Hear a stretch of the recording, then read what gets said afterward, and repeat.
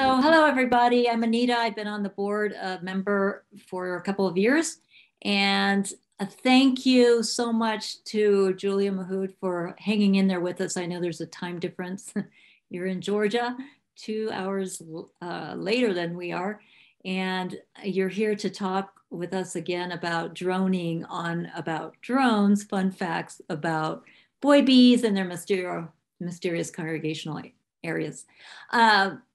I just wanted to say, Julia, you might want to, I haven't seen you yet, but you've been, hi there. You've been with us a couple of times. And I remember the first time I heard you, it really changed my whole perspective about drones because I had read this fun book called The Queen Must Die and Other Affairs of Bees and Men by William Longgood. And he basically called drones freeloaders, and like they really should deserve to be just kicked out, and they didn't earn their keep. And so you really reframed that, in terms of understanding the genetics and how necessary and critical it is for us to understand drones and the congregational areas that sometimes are diminishing, and we're not getting enough queens mated. So Julia comes to us from Georgia. She's a master beekeeper, and she's been keeping bees since 2004. She created the citizen science website called Map My DCA, which is Map My Drone Congregation Area. And you were awarded the Georgia Beekeeper of the Year in 2018. And you're also a graphic artist to design the Georgia Save the Honeybee license plate, which is really cool.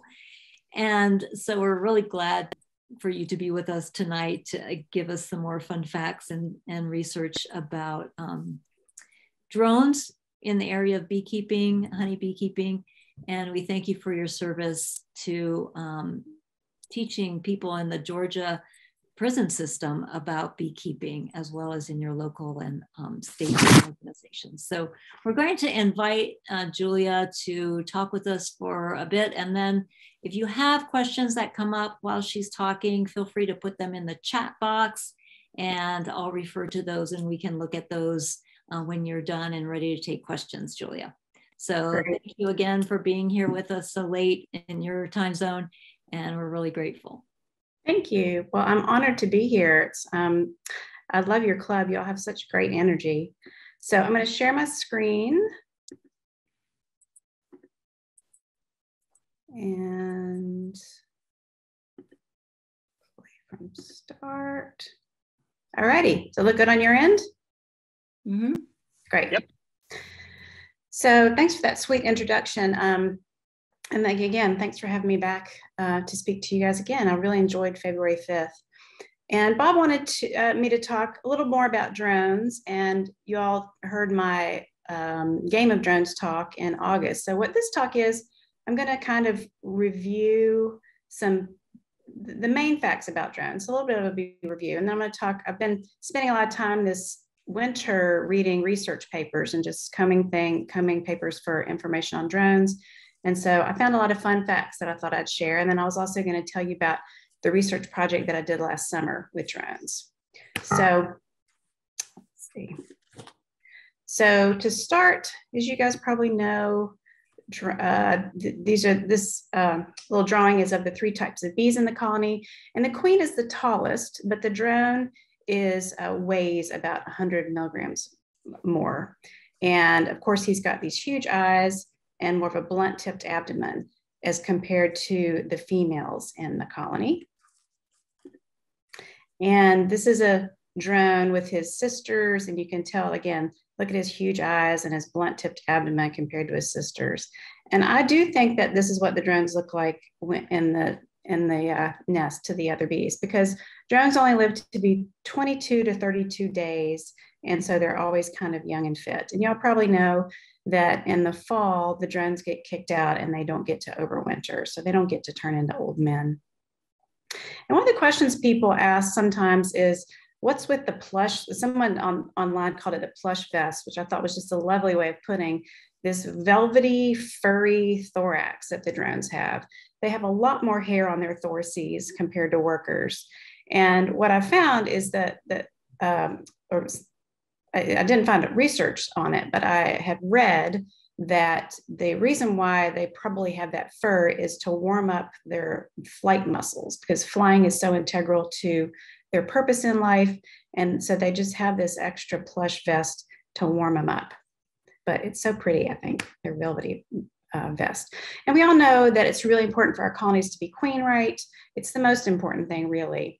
But also it's important that they be drone right, because they have a biological urge to raise drones. And as Anita was saying, frequently you'll hear all drones are a drain on resources and you shouldn't have them around. But we always need to keep in mind that the colonies will only raise drones if they can't afford the resources. And if at any point in time they can't, they will cull the drones or refuse them entrance. And they will also do this thing called brood trimming, which is where they cannibalize eggs, larvae, and even capped pupae as changes in temperature and resources dictate. And this isn't just of the drones, they'll also cannibalize eggs and larvae of workers. And what's fascinating to think about with this is all the feedback mechanisms that are going on in the colony at any given time, so that how does one worker know what her sister's doing on another frame, which is it's just fascinating to think about how the communication is, all these things are going on that we can not possibly understand. But for the beekeeper, you just keep in mind that they're not going to have drones if they can't afford the resource drain. For drones, they are bigger bees and they need a bigger crib. So that's kind of where it starts. And what it looks like is if you let bees build their own comb, what they will do is make smaller cells in the center, and that's where they will raise the workers. And then these larger cells surrounding it, that's where they'll raise drones. And then of course, they put pollen and honey in the corners. And the two primary objectives for survival of brood is temperature and food. So the workers in the middle are probably going to stay warmer, and they're also probably going to get more food. It's sort of like being in a restaurant. You know, if you're in the middle, you'll get your coffee and water refilled more quickly than if you're out in the corner next to the restroom. And this is a actual brood with a frame of actual brood. So you can see the difference between the drone brood, it looks like bubble wrap, and the worker brood. And with the worker brood being surrounded by the drone brood, when it's cold, the worker brood is actually insulated by the drone brood, which is kind of cool because even in their infancy, they're serving the sort of more important workers. And I think that's kind of cool. An interesting fact about drone comb is that bees will make 14% of their comb sized to raise drone brood if left to their own devices out in the wild. Now they'll make the comb, 14% of the comb that size. That doesn't mean that they're going to raise 14% of their brood as drones. Some of those big cells will end up being filled with honey. And what you'll see a lot is the drone, they'll raise a lot of drones in the spring. And then as the summer goes on, some of that will be converted to honey storage. From egg to emergence, the drone survival is about 50%. So it's much lower than the workers at 86%.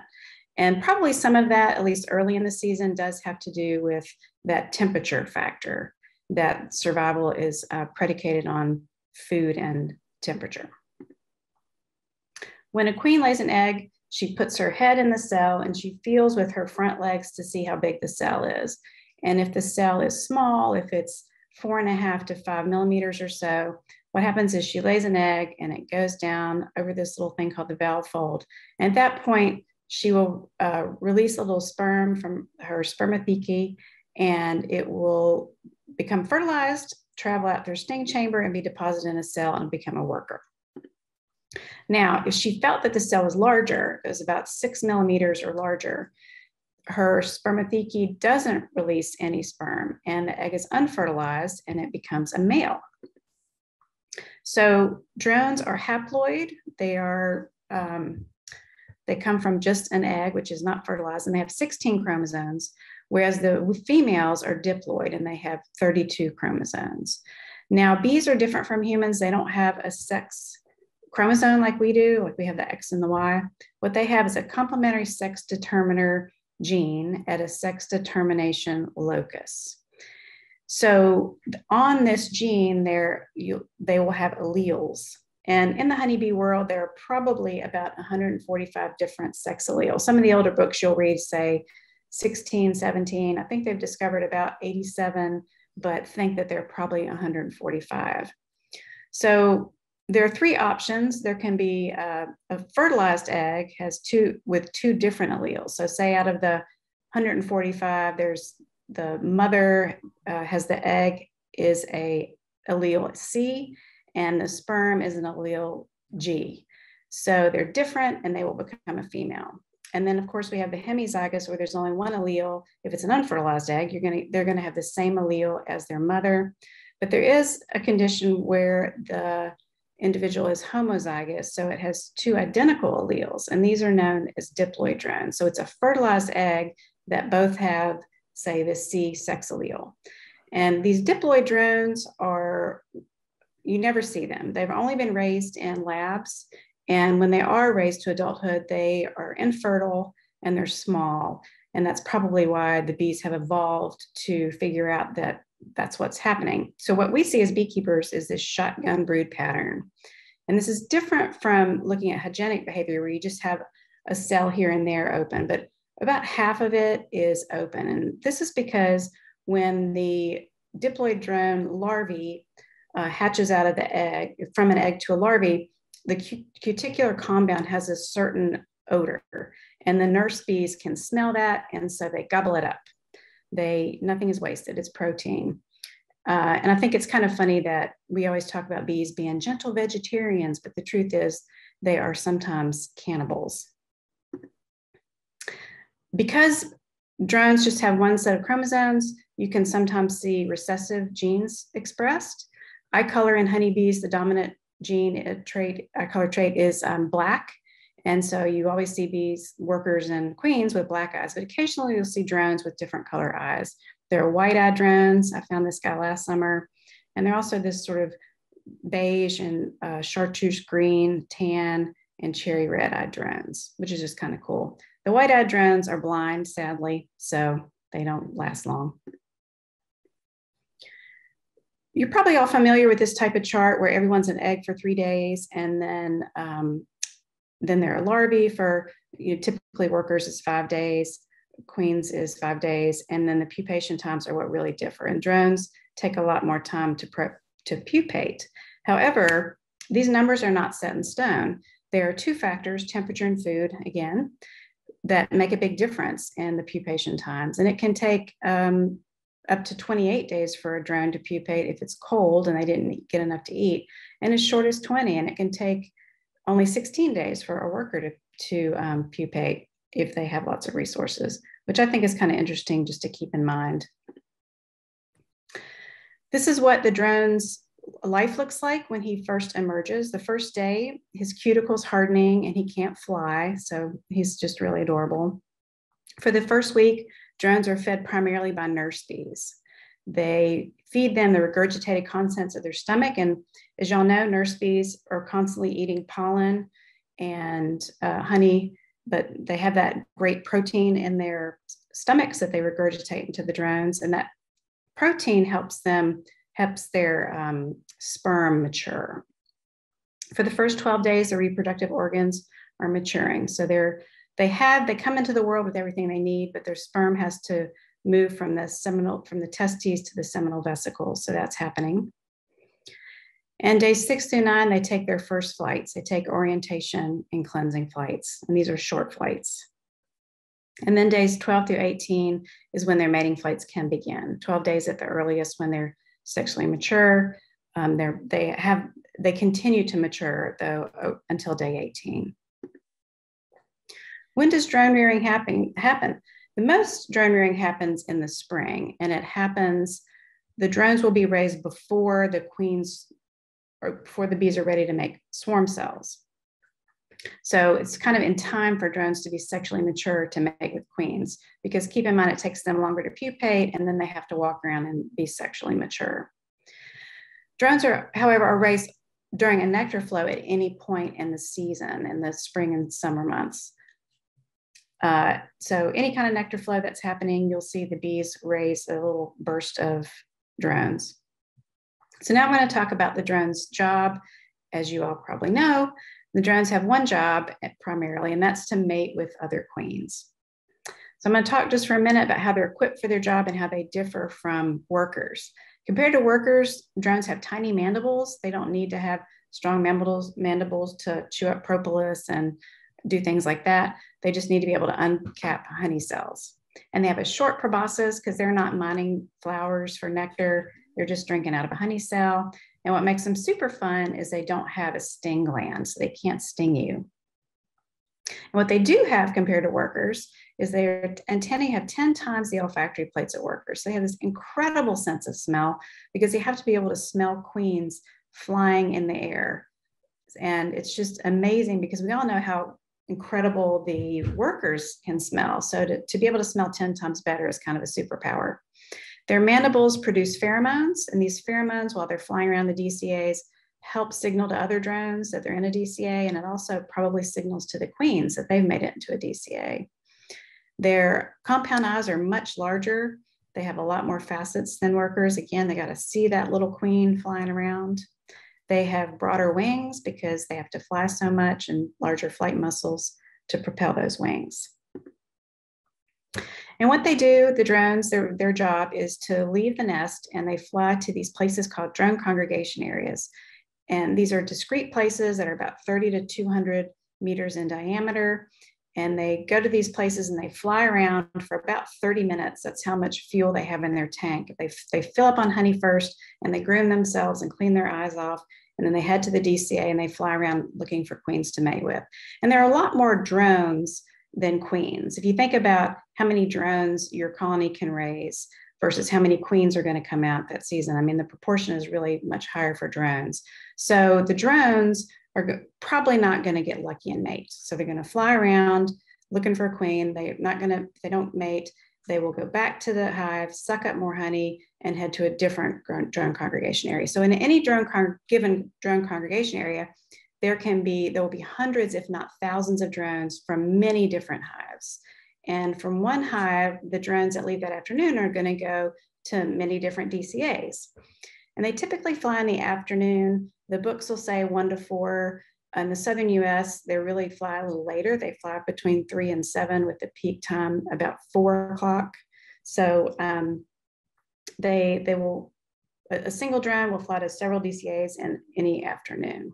And the thing about the DCAs is they're mysterious because drones go back to the same DCAs every year, but there's not any intergenerational learning because the drones get kicked out in the fall and none are raised over the winter. So we also know that drones don't do dances to communicate. So it's not like even when they find one, they're not telling their brothers where they're headed.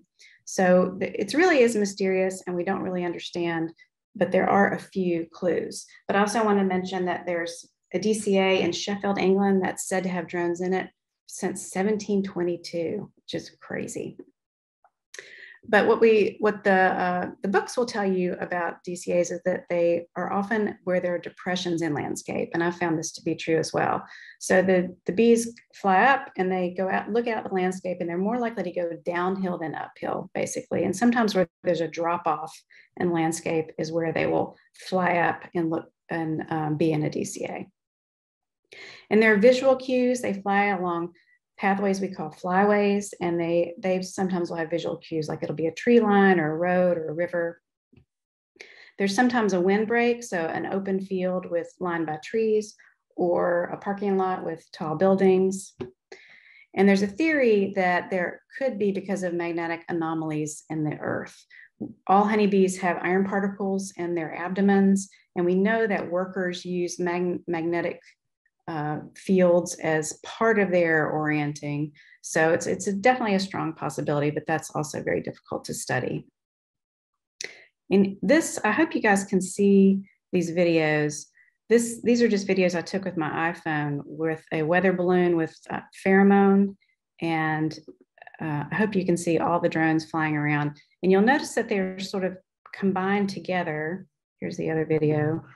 Whenever anything's moving through, once there's pheromone in the air, they'll chase anything. So if there's a butterfly comes through or anything, they'll sort of line up very quickly in these like comet-like formations to chase them. You can see it better in this video here. Whoops. Okay. Because drones are going to be going back and forth more, they prefer DCAs closer to their home, whereas queens, what they're going to do is they're going to go farther from home. So there's a mechanism built in to cut down on inbreeding, and it has to do with this. So the drones will fly, I used to say a third of a mile and a mile, third of a mile for drones, a mile for queens, but it really depends on colony density. If there are a lot of colonies, the DCAs might be really closer to the apiary.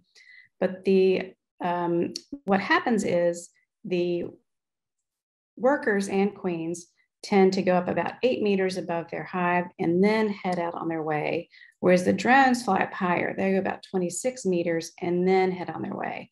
And when they get to a DCA, they'll fly up to 75 meters above the ground and fly around in these spirals.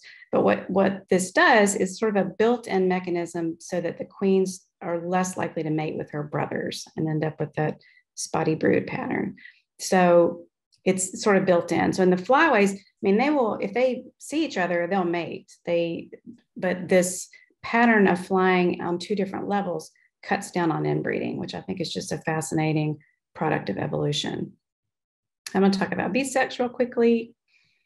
The copulation takes place really quickly. And what happens is the drone, they line up in these comets that hopefully you saw in that video. And when the first drone approaches the queen, he'll grab her with his front legs, and she will hopefully open her sting chamber. And if she doesn't, she actually has control over that. And if she refuses to open her sting chamber, he doesn't mate. And my little joke is that bees figured out consent a long time before humans did. But let's say she opens her sting chamber and his endophallus everts into the sting chamber, and this action paralyzes him, and he flips backward and falls to his death, and he dies. And this act, it has an audible popping noise that you can sometimes hear from the ground. So one of the interesting things about bee mating is that that little end of the endophallus of the last drone stays in the queen's sting chamber. So 70% of the time, she will fly back to the nest with that, what we call the mating sign in it. And it's coated in this orange stuff that's pretty visible to us, but apparently with bees seeing ultraviolet, to them, it's even stronger. So that might be something that helps subsequent drones line up and mate with her. And this, the honeybee copulation is super complicated, and I really recommend this paper if you want to read more about it. It's an old paper, but it's an anatomical study of the mating process in the honeybee. And I learned a little bit more about the mating sign from this. And this is the diagram, and is the mating sign is actually just the very end of the endophallus right here. And these are the different views of the actual mating sign. And what they talk about is how it's sort of natural for the mating sign to separate from the endophallus. So you will hear it's ripped from his abdomen and it's torn off, or his penis breaks off. And it's actually not, he makes a point of saying that it's not that violent. It's just sort of a natural detachment. So this is just a little bit that stays in the queen and not this part. What people are really curious about is how the next drone that comes along, how does that mating sign, doesn't it get in the way? How does it get removed? And nobody really knows, but they do hypothesize in this paper that there are two things happening. One is that the queen's abdomen is sort of pulsating, and that kind of helps to start to dislodge it. And the other thing is that there's a triangular plate down here with hairs that point backwards. So the next drone that comes up, that triangular plate, the hairs on it kind of pull out the previous endophallus. Now you're looking at this drawing and you're going, well, Julia, like that part's way down here, and this is the part that's going to be up by the queen where the mating sign is. But what happens when the endophallus everts, it's sort of like a glove that you're taking off. So the endophallus is tucked up in here, and if you would like blow on the glove, it would sort of push out that finger. That's what happens when the endophallus everts. So the first thing that's going to come out is this part. So that's going to be the first thing, and then the rest of this stuff comes out. I just want to make a little nod to COVID that now when you Google image on pulling gloves off, there's like thousands of pictures to choose from. I don't think it was like that before COVID. Another thing I want to talk about is what you sometimes hear is called the slaughter of the drones. You know, that the workers in the fall, they kick out all the drones. And it's this violent thing that sort of happens instantly. And what I read is that winter drone expelling actually happens much more gradually. It's not like they all get mad one day and like are off with their heads. They expel about 10 to 15 drones a day, and it can take weeks to get rid of all of them in the fall months. And there's specialized workers whose job it is to chew and maul the drones, but they don't sting them. And workers that attack and expel drones are older, and they could be unemployed foragers with more time on their hands during a dearth. They definitely expel more when there's not nectar coming in. And interestingly, older drones will be expelled before younger ones. You know, they can tell. So I just thought that was really interesting. I'm going to talk for a second about this research project I did last summer.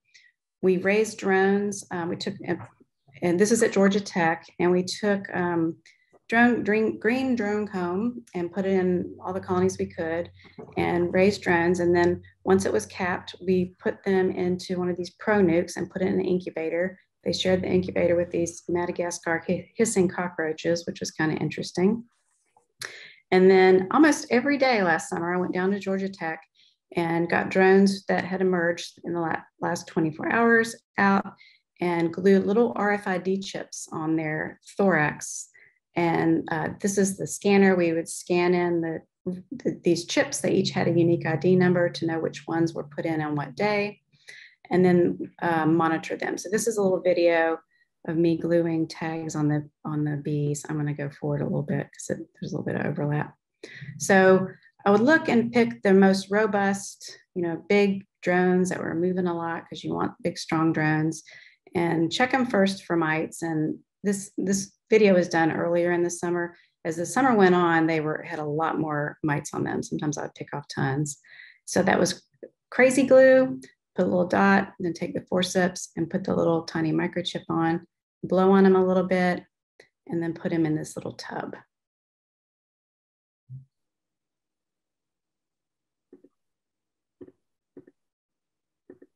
Oops. There we go.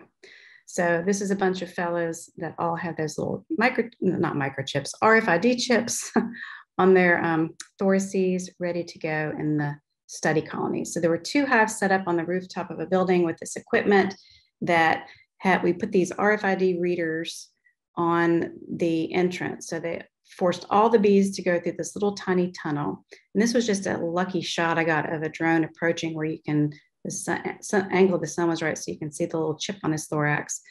Inside this tunnel, there are 2 antennae. So the first one is here and the second one's here. And this is really just the depth of about 1 inch. So by having 2 antennae, what that does is when the bee comes in, if it trips number 1 first and then number 2, he was arriving. If it trips number 2 first and then number 1, he was departing. And if they just tripped one of them, because if you ever watch bees, they just kind of hang out sometimes. That is a different type of reading that I'll talk about in just a second. And this is just a backed up shot of that. So these are the 2 colonies, and those little readers are connected to a controller behind this little box. And that's what this looks like here. So that collects all the data for each day. There's a different spreadsheet for each day. And there's a USB drive here that we would download the data from. And this is what a spreadsheet looks like with the data. And what I want you to focus on, it tells us all kinds of things. This UID is a unique ID number for each bee. And then this is the time when the detections were made for the 2 antennae that I mentioned. And here's antenna 1, here's antenna 2. So see how this says unknown because it only tripped antenna 2. This says departing because it must have tripped 2 and then 1. So back to the slaughter of the drones. I was down there one day in September and I found a couple of dead drones on the ground that had RFID chips on them. So I scanned in a chip number, and then I went to look to see what readings we had for him at the end of his life. And this all happened the same day that I found the dead bee. And so if you'll notice the timestamp, this is 1223, and this is all the same guy. This is his name. His nickname is 5C03. And he was tripping the second antenna a whole lot of times over a period of about 6 minutes. And you see here, this was tripped 39 times, 33, 25. So this is probably the time that his sister was chewing and mauling him to get him out the door. And then finally, 6 minutes later, he departed his final departure. So it was kind of cool to think about 1 inch space that it took 6 minutes he was fighting to get out. And for we're still analyzing the data for the rest of the stuff. It was really to get large numbers of flight times compared to ages and stuff like that. But it was a fun project. So I want to talk about drifting. Drones are notorious for drifting, and drifting is when bees will leave their parent colony and move into another colony. And what I think is also hilarious is that when you Google image drifters, WikiHow actually has a page on how to be a drifter. And I thought that picture was hilarious. So drones are much more likely to drift than workers. And this study was done on drifting behavior of drones in commercial apiaries. Drifting can begin when orientation starts. So they go out for their first orientation flight, they can move in with the neighbors. And drift reduces on drones with distance when colonies are at least 50 meters apart. So up to 50 meters in this study, it didn't really make a difference on how much drift happened. But at 150 meters, the drone stopped drifting. So depending on colony density, that's how far your drones could drift, maybe into your neighbors' colonies. And in this study, they found with drones that the arrangement of hives doesn't matter. I know with workers, if you place your hives in a horseshoe with the entrances facing out or in a circle, it really does cut back on drift. But for drones, in this study, it didn't seem to matter, which I also thought was interesting. And worker drift is tolerated a lot less than drone drift. Workers rob each other. So when a worker shows up at the door, the guard bees really check her out. And unless she's loaded down with pollen or nectar, they're not going to let her in. But drones, most colonies just let them come and go. Unless they're really stressed and they can't handle feeding the extra mouth, they don't mind taking in the neighbor boys. So this is really interesting. This was a study that showed that drones actually contribute to thermoregulation in the nest. So they warm the nest by vibrating their thoraces. There's even evidence that that workers can signal them, hey, start shaking, we're cold. And young drones pretty much hang out on the brood comb where it's warmer, and they are contributing to the warmth in the nest, which is kind of cool. And this paper says that due to their larger size, calculations indicate that the larger drones contribute more heat per bee than to the workers. So they do something better than workers. This is a really sad fact. Neonicotinoid exposure makes drone sperm counts 39% lower. I was really excited to see that your organization is taking some steps to reduce neonicotinoid use. I saw that in your business meeting, so good for y'all. It's really important that we try to ban neonicotinoids. They're just so bad for bees. I'm going to talk for a second about a really interesting paper that I read about Apis dorsata drones. And Apis dorsata is the giant honeybee. This is a little scale of the 4 different types of honeybees that are found in the world. We all know Apis mellifera, that's our girl. The western honeybee, Apis cerana, is the eastern honeybee, both about the same size, both nest in concealed cavities. And then there's Apis dorsata, the giant honeybee, which lives in Asia, and Apis florea is the miniature honeybee. They also live in Asia. And both of these bees nest out in the open. So Apis dorsata, these are workers, and they're about 3/4 of an inch long. And they live in each colony is a single comb that is in the open. So you may think this is like one colony, but it's not. Each one is a separate colony. So there can be like 50 to 100 different colonies nesting in one tree. And these bees are really interesting compared to our Apis mellifera because they migrate seasonally. So when the rainy season hits, they head on down the road. But some colonies actually return to the same nesting site. There was a colony documented that had returned to the same comb after 2 years. Now, the workers, sort of like Apis mellifera, only live a couple months at the most. So the queens live a long time, but who knows what's happening that they can make their way back to the same tree. And what's really interesting about the Apis dorsata drones is that they leave the nest en masse at dusk to go on their mating flights. How crazy is that? So they're gone for about 13 minutes, and then they come back, and they come back after dark. And these bees actually forage in the dark. Isn't that crazy? And there was the DCA in this paper was found under the canopy of a tall tree that's about 700 meters. This one was 700 meters from the nest that they followed. So I just thought that was fascinating that their DCA actually happens under tree canopy. And this is the levels at which they saw the drones flying, and that they leave at dusk, and that they all leave at once. And then they're all back 13 minutes later. It's a very short work day for the Apis dorsata drones. And their queens mate with an average of 40 drones. You know, Apis mellifera, they say 12 to 20. You'll find some outliers that mate with, you know, upwards of 50 or 60, but they probably mate with more. So they're even more polyandrous than honeybees, and they probably mate with more because they're more likely to be mating with their brothers. So this is a fun fact, that workers sometimes act like Jewish grandmothers. This paper, the influence of drone physical conditions on the likelihood of receiving vibration signals from worker honeybees. That's just another way of saying that workers act like Jewish grandmothers.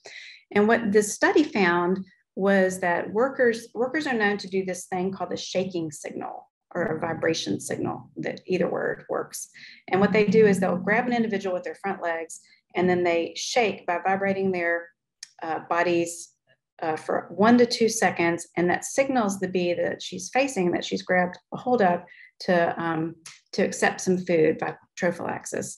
So she's going to regurgitate the contents of her stomach. And, you know, earlier I said that nurse bees have all this pollen because they're eating the pollen, so it's high in protein.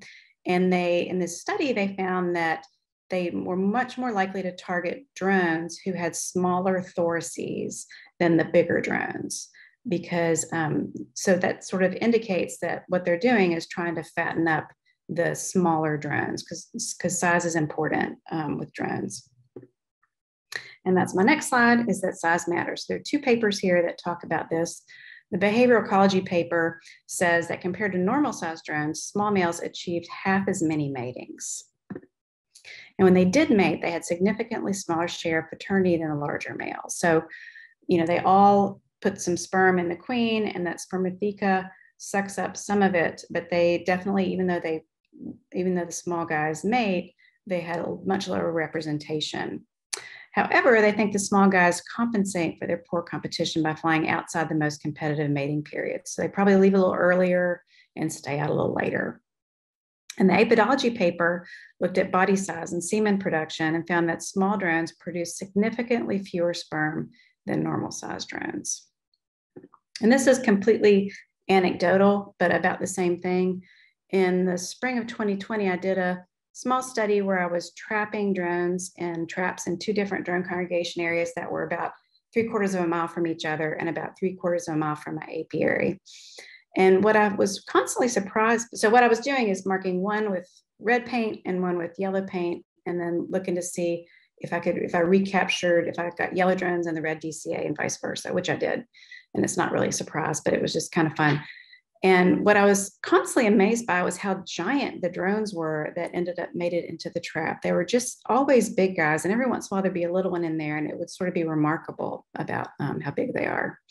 My son was stuck home from college because of COVID. It was in March of 2020, so I suckered him into helping me. So the moral of this story, of those papers, is that you need to give your bees a chance to make bigger drones.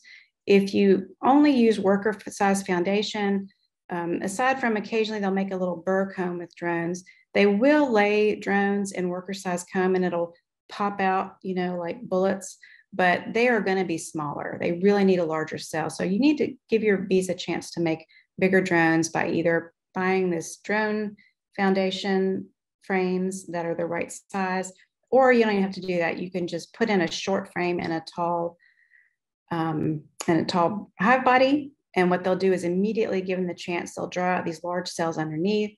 You can also just pop out the foundation completely. And if you put it between two frames of fully drawn brood comb, they will actually make drone-sized cells.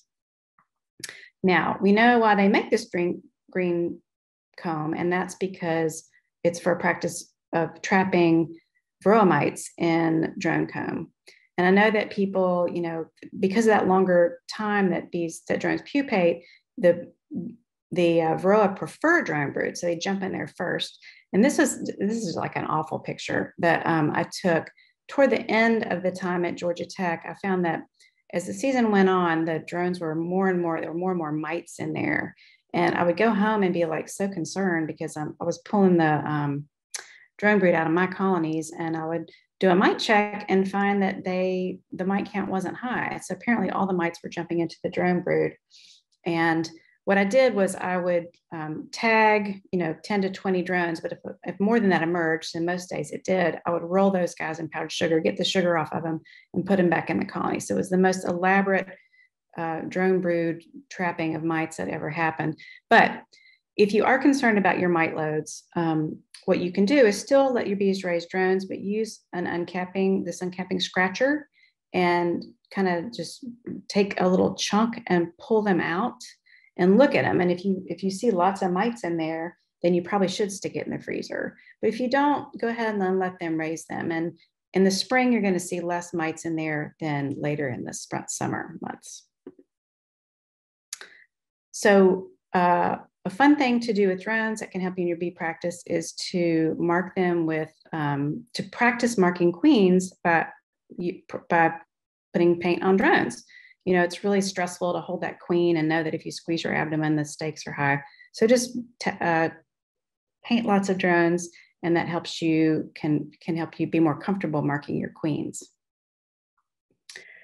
I don't know if y'all caught this on social media, but on World Bee Day, I think it was last year, the National Geographic released all these photos that Angelina Jolie did with a swarm poured on her, and it kind of took off all over the social sphere. And there were lots of posts like this. This is one of my buddies in Georgia, Bobby McBees. He's hilarious.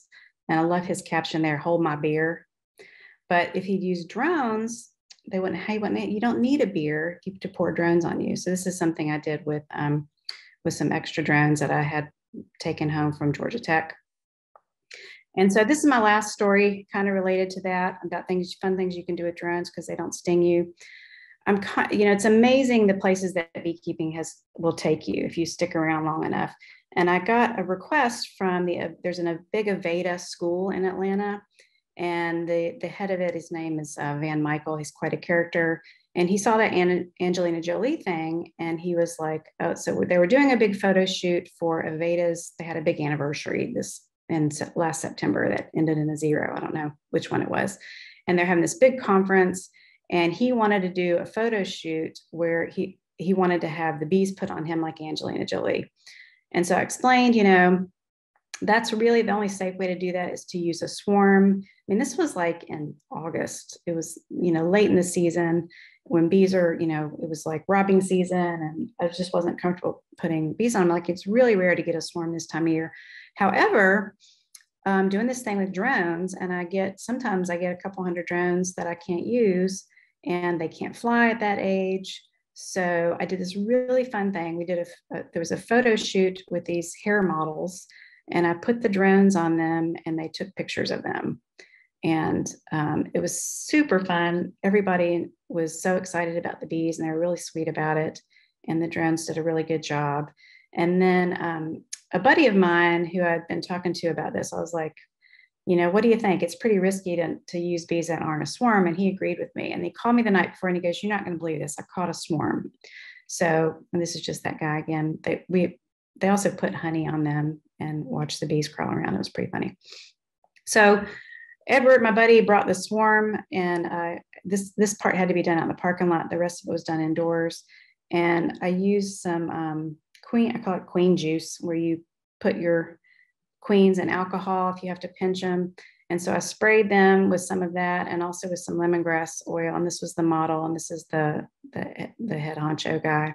And the miracle is that nobody got stung, because those bees were crawling down in that dress. I can tell you that right now, because I had to grab a couple and pull it. She's like, get the bee out.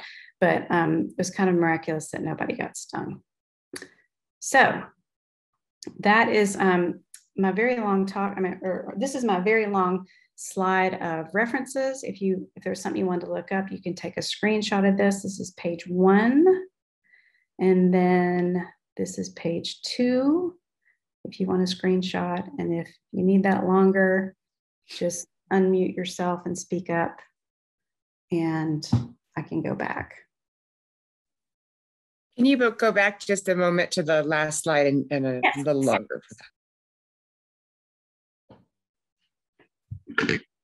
So I want to thank you, Julia, for also your wonderful illustrations that make this so engaging, your own illustrations. But I just think it's so rare to have someone who's really geeking out about drones. We usually have people geeking out about queens and worker bees and all the other things. So I just learned so much, and I have actually a great fondness for drones after hearing from you. Thanks. The plush vests and the stud-like young drones in the hive and the superpowers of smell. I think, it just really gives me a new understanding. One of the things I did want to ask about was how, we often jump the gun as beekeepers to cull the drones. And so I appreciate you speaking to that about if there's excessive, you see a lot of varroa mite hopping in there and you want to eradicate it. It sounds like you really do want to side with let the girls have their drones when they need it. Especially in the spring. I feel like the stakes are kind of lower then anyway, because the bee population is going up faster than the mite population is, and that's when they're really needed. So let them handle. And it is interesting how they'll fill those larger cells with honey later, and that's you're probably getting more honey because it's more efficient. Yeah. And fascinating how they provide other services such as warmth. Steve asked if you can explain how you trap the drones that you showed in the photo with your son. And was that a DCS or by the hive? That was in a DCA. And so I have a picture of all my failed traps. I built like 8 traps that I wanted to tow with my mechanical drone. But what I found is when you're in a DCA, that mechanical drone, something about the noise or the motor really attracts the drones up to the UAV. And so they weren't going in the trap. So it was a real bummer that part didn't work. So I ended up doing the old-fashioned weather balloon with the lure under it and that trap. And the 2 videos that I had side by side, that was when I was doing that study. So it's a modified Williams trap, and it's just mesh with rings with lure in the top. But Gerald Loper, who's a researcher who's elderly now, but he's just a delightful person. I've been asking him questions, and has helped me over the years, and he's really still interested in trying to figure out the mysteries of DCAs. He did a lot of work when he worked at the USDA lab in Arizona in the 80s. And I was telling him how I was having trouble with the trap. And he said, well, I've got an old trap here that my wife rigged up with Velcro at the top to kind of trap them better. And he mailed it to me. It was so sweet. I felt so honored to have this like piece of history that he and his lab used. And he said, just don't ever mail it back to me because I've got enough stuff around here. So that was his trap that I was using. And it was attached to a 5-foot weather balloon with lure and a kite string. Yep. Great. And someone else, Alex, asked if different races of drones like Carniolans or Italians fly at different levels in the DCA. That's a great question, and I have no idea. You can geek out on that next, right? Yeah, it'd be an interesting thing to investigate. I thought about with the RFID thing about taking it a step further and having monitoring bees by race and see if they left earlier or later, but it would be a big production because you need to have at least 3 colonies that made it through of each race. And because of drift and everything, I don't know if that's possible, but it would be interesting to know a little bit more about the different races and the drones' behavior for sure. Yeah. So before I hand it over to Bob, I just wanted to thank you for all your research and for sharing that with us, because this is really so important for us to understand, you know, the roles of drones, the many roles. And you can see in the comments, so much love for drones. Thank you. Loved your illustration. So interesting. Excellent presentation. Well, So much thanks for having me. So thank you so much. You're quite welcome. Thanks for having me. Yeah. So thank you for being with us so late into your evening. No worries. Really grateful. Okay, thanks. Thank you, Julia. Okay.